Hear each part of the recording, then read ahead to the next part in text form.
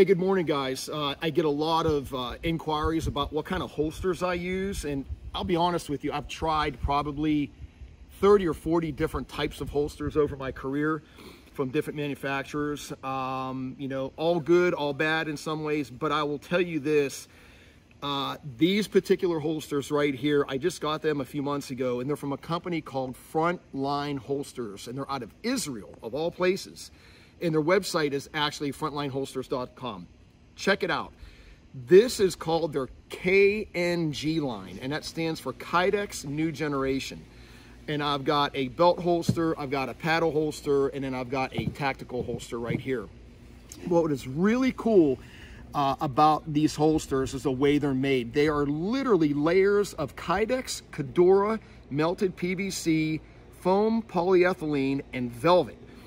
I don't know where they came up with that, but let me tell you this, they are extremely durable and they're good looking holsters. I mean, you know, not that your holster has to be badass looking, but these are very good looking holsters. And what I love about them is it's got velvet on the inside. So, you know, depending on, I carry a Glock 17 and they make them for every gun, but the feeling of just the way the gun fits in there, obviously they have retention screws, but it is an absolutely beautiful draw. There is no sticking, no nothing. It comes out perfectly.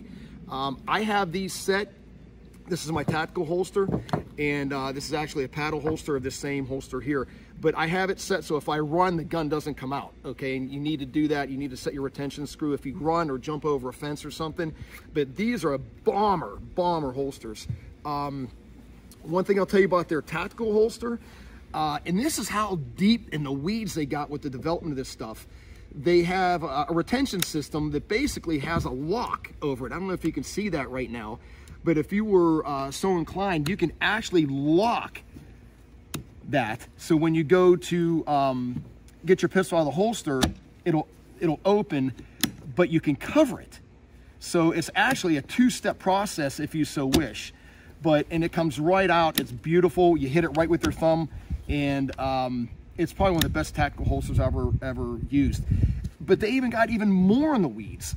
The straps have this weird rubber, I don't even know what the hell it is, but it's a rubber coating that when it sticks to your leg, it don't move. And those of you that have wore a tactical holster before, you'll know it'll move if you're walking around your leg, and the next thing you'll know, it'll be on your crotch.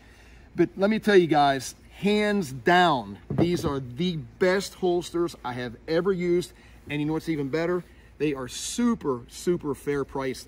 You would expect to pay, I would expect to pay 500 bucks for this holster. You won't. Go to their website, Frontline Tactical Holsters, check them out, guys. Best holsters on the planet.